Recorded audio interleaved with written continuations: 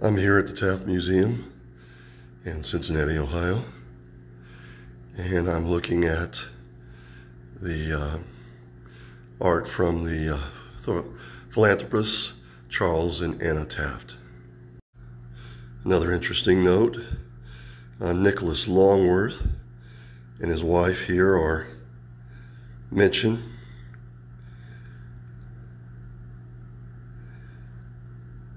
He was, as it's brought out here, a horticulturist, a winemaker, and an art patron. We also have Martin Baum, who was a merchant, entrepreneur, and builder, and evidently a patron of the arts. We have David Sinton here, a businessman who immigrated from Ireland as a child and moved in this house with his 21-year-old daughter Anna. After Anna married Charles Phelps Taft, the couple lived with Sinton in the mansion around 1890. And Sinton added his own master suite where you are located now. The room to your right was his bedroom.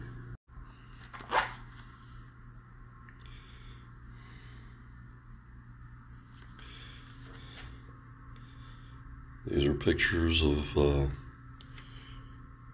trains and the landscaping back in the 1890s. Steamboats, no doubt, on the Ohio River. A gentleman fishing off the riverbank. Night fishing, night on the boat.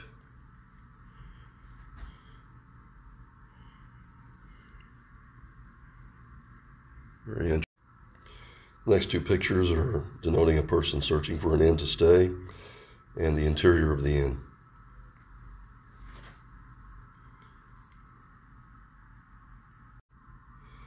The next two pictures are speaking of lunch on the boat and a word of Cambron. So they're having conversation, no doubt discussing the events of the time. Next picture is depicting the studio or a room on the boat. You can see it's very humble. The next two pictures are depicting the children pulling a cart and a cowboy hauling the tow rope.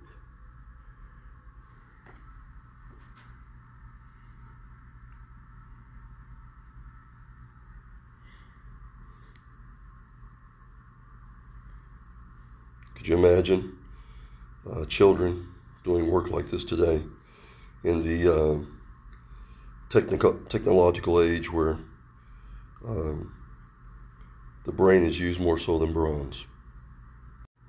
Next two portraits depict a lunch before going abroad at Asnieres and moving into the Botin.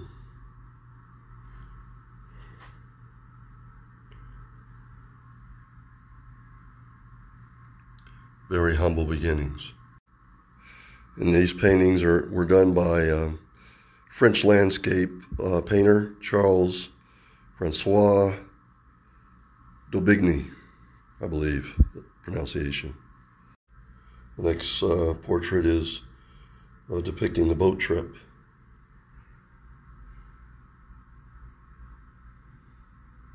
This depicts The Communicants by Eugene Isabey.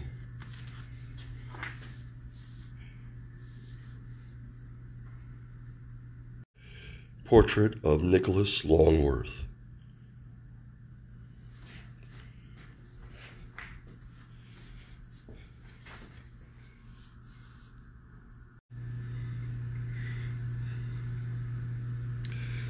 It looks like we have a Celtic cross here and several other memorabilia. Let's see what it says. Processional cross, Moore's clasp for religious garments, and the Annunciation.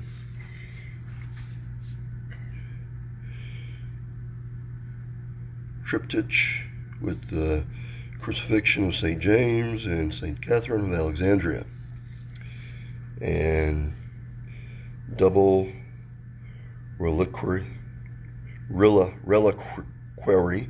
with Christ resurrected, Mary Magdalene, and St. Catherine of Alexandria. So very interesting depiction here. This one is called The Virgin Tile by Benedetto Buglioni.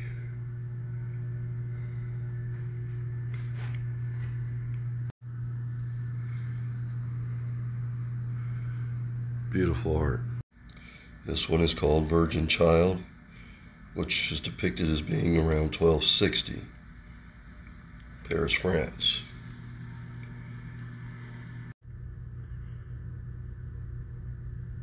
Platter with 3 episodes from the life of Esther.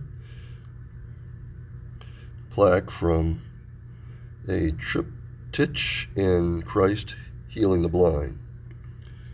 Also a cup with Pompeia Paulina. Saucer with Judith in the head of Holofernes. Ur and Lot and his daughters below a band of putti.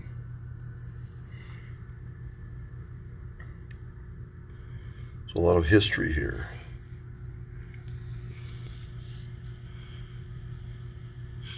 Quite beautiful. This is the tapestry with the Adoration of Magi.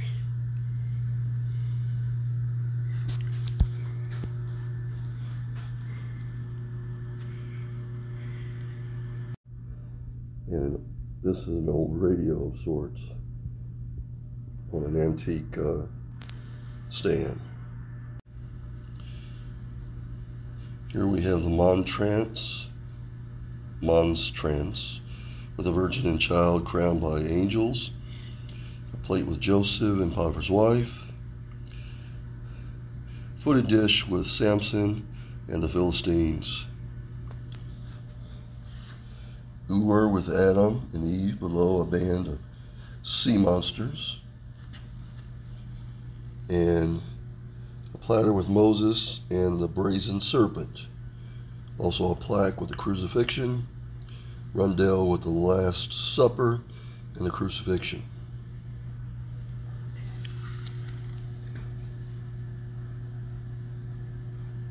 Note the attention to detail of these historic events.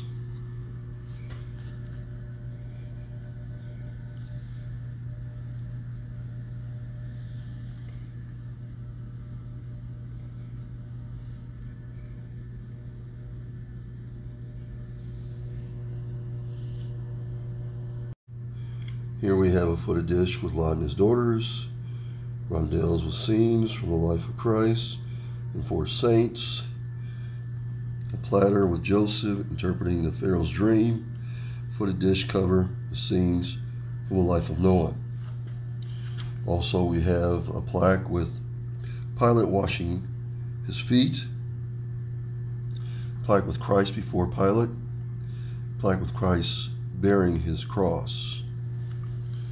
We also, by the way, the cross, some depicted as being a stake. That's a matter of interpretation, although he was impaled on it. Plaque with St. Anne holding the Virgin and Child, plaque with Pilate washing his feet, and plaque with the mocking and scourging of Christ. Some pretty historic and graphic moments in time.